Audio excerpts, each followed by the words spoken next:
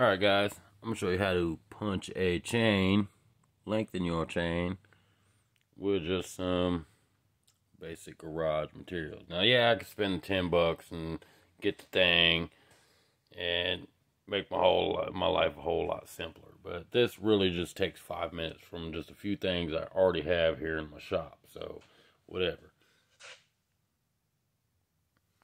Alright, so got your hammer, got your nail punch.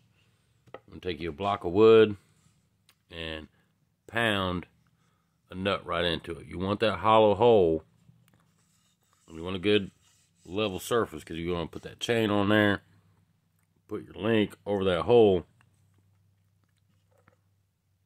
So when you get to pounding on that thing, that link connector has a way to remove. If you try to just do this on some concrete, guys, you know, you're going to get nowhere fast. You know what I mean? You want a hollow hole to where you can pound it through. Now, me personally, you can do it with just this, and the hammer. It just takes a little bit more time. I like using the grinder here, guys, to get things started off. Like, I'll take my grinder and file off that tip. And it doesn't really matter if you get into the link, because that link's coming out anyway. So who cares if you can grind into it a little bit. Get that little tip off. Then you get it over here, and it pushes right through real easy. Like I said, you don't need a grinder. You can do it with the hammer and the nail punch, but man, file off that tip, push it through, easy peasy, lemon squeezy. I done lengthened my chain in 5 minutes. Which is shit. I already got my garage. I don't need to spend $10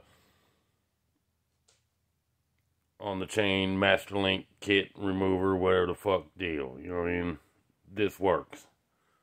And it works fine. 2x4.